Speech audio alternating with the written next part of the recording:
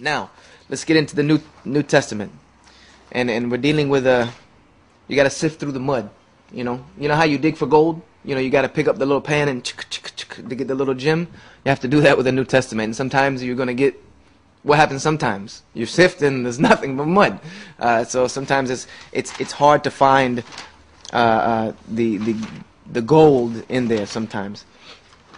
Let me see where I want to start here. Okay. Now, with the doctrine of the New Testament, now I want to show you some of the books that I use. I'm just going to show them to you, and you can write these down.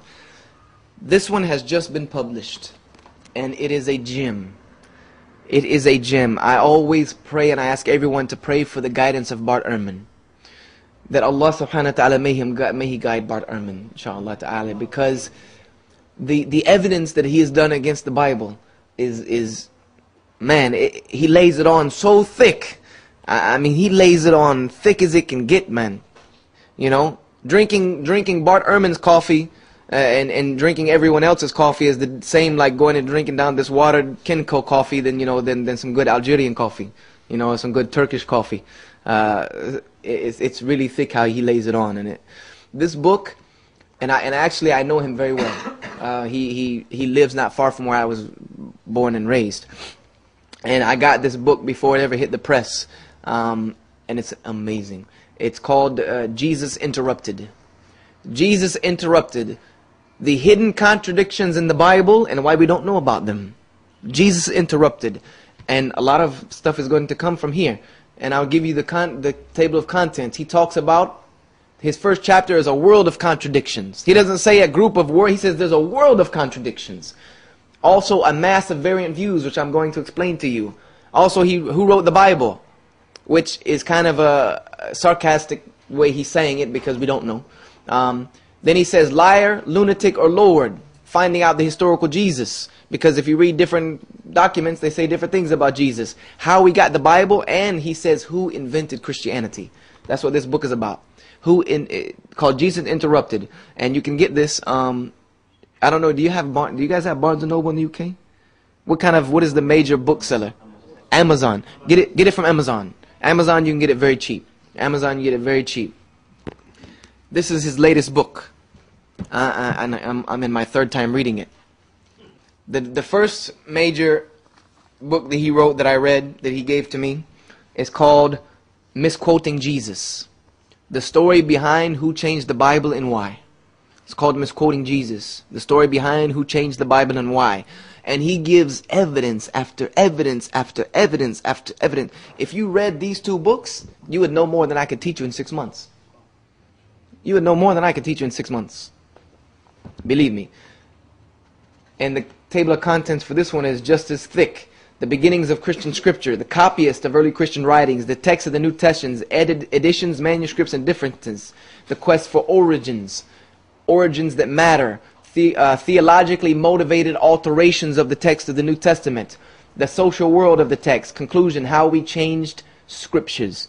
And this is not some crackpot. This is a professor of textual criticism at the University of North Carolina, Chapel Hill, and he is a graduate of he's a doctorate of theology from Princeton University. This is not some fool. Yes, brother. You have something? Yes. What is it? Is he actually a Christian? No, he's left Christianity. Like I said, I don't agree with all his conclusions because he's now almost become an atheist. He also wrote a book that I would say never read. It's called God, The Problem of God. Or no, God's Problem.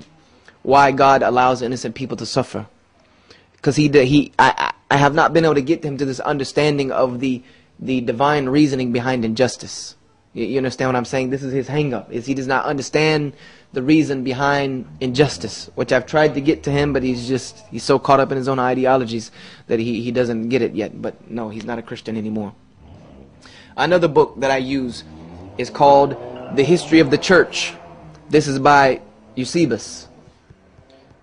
Eusebius is one of the early church fathers. He is one of the, I guess you can say, like we refer to the Salaf, of the scholars of the ulama. He's one of the Salaf of the scholars of Christianity. He's one of the predecessors. He's one of the early first generation scholars of Christianity.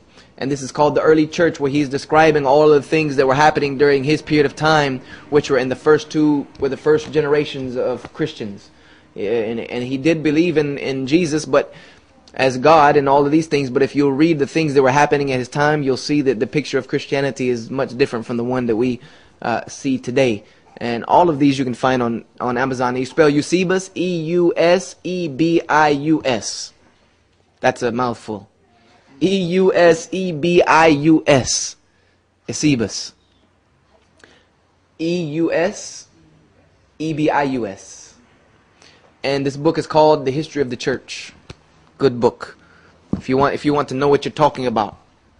Another one is called The Early Church by Henry Chadwick, who is one of the leading scholars of Christianity of the time. Henry Chadwick wrote a book called The Early Church, the story of emergent Christianity from the apostolic age to dividing of the ways between the Greek East and the Latin West. He talks about a lot of differences that the church has had, that had to be the conflicts that arose in Christianity, even about who Jesus was. And we're going to talk about some of those, God willing. And this is by Henry Chadwick, C-H-A-D-W-I-C-K. Henry Chadwick wrote this book. And like I said, this is probably 5-6 books out of a library full that I use, but I can't drag around the library. This one, Bart Ehrman wrote, amazing book called Lost Christianities, the battles for scripture and faith that we never knew. Lost Christianities, the battle for faith and scriptures that we never knew. Talking about all of the books that didn't make it into the Gospels, that didn't make it into the Bible, and why?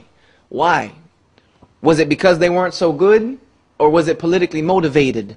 Or was it theologically motivated? Was there a system of eradication? Was there a system of political anthology going on at the time of the Council of Nicaea that allowed these things to happen? Bart Ehrman goes into detail explaining this, and he also lays out and gives you a lot of the documents that are in here. He wrote another book called Lost Scriptures. Lost Scriptures by Bart Ehrman. I would say you can read all of Bart Ehrman's books except God's Problem. Don't read that book, man. It's just rubbish. Waste of time. And these now we're getting to some real textbooks. These I wouldn't say are for the lay reader. What I just gave you are kind of like, novel type readings. These are a little more serious here. This one is also by Bart Ehrman and Andrew Jacobs. And these are college level textbooks. These are college level real textbooks. This one's called Christianity in the Late Antiquity. Christianity through 300 to 450 CE. This is Christianity through 150 years.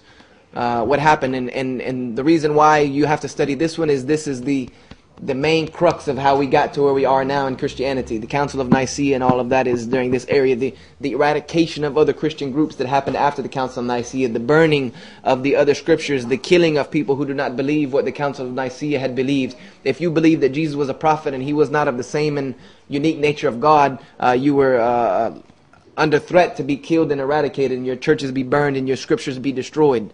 And this is written by Bart Ehrman and Andrew Jacobs. But you can just, Amazon search these books, Christianity in the Late Antiquity. These last 3 are going to cost you a pretty penny, just because they're college level textbooks. I don't know why. I think this one maybe would cost you, this one is about $80.